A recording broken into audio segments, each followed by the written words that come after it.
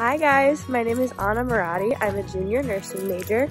I'm currently getting ready to go to clinical, and today I'm just going to take you throughout my day and show you what I do.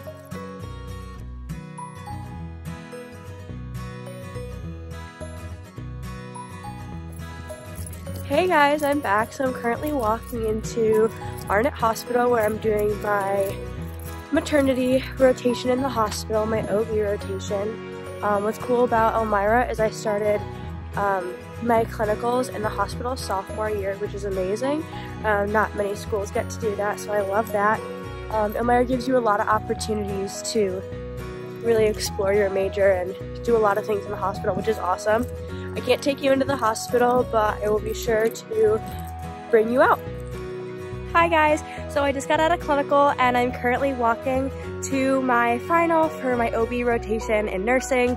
I'm going to be taking it in the library because I do get testing accommodations for my IEP. I got Starbucks on the way, our 1855 room, so I'm gonna go take you guys up there now. Hey guys, so I'm back. I'm currently sitting in the library about to take my exam for my OB final. Because I have a documented learning disability, I get accommodations in college at Elmira College, just like I did in high school, so I get like a minimized and like distraction-free environment and extra time on my exams so that I can do my work to the best of my ability, just like everybody else. So this is the room that we take it in. It's kind of separated a little bit. I've never had anybody take an exam with me more than like one other person, which is really cool because it is a lot easier to take an exam with my learning disability than it would be to take an exam in a room full of people. So I will come back and let you know how it went. Hey guys, so I just got done with one of my finals for this week. I have a pretty hectic day. Tonight I have night class for Spanish and I have a quiz, so I'm just gonna take my time and go back to my room and study. And I'll see you guys later tonight. Hi guys, I'm currently walking to my Spanish class. I take a night class for Spanish. I take a night class for Spanish every Wednesday night from 6 to 9:15.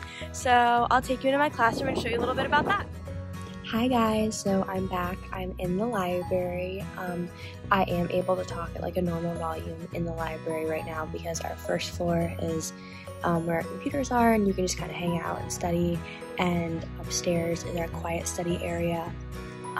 My classroom is right back there. I'm waiting to take an oral exam for my Spanish class.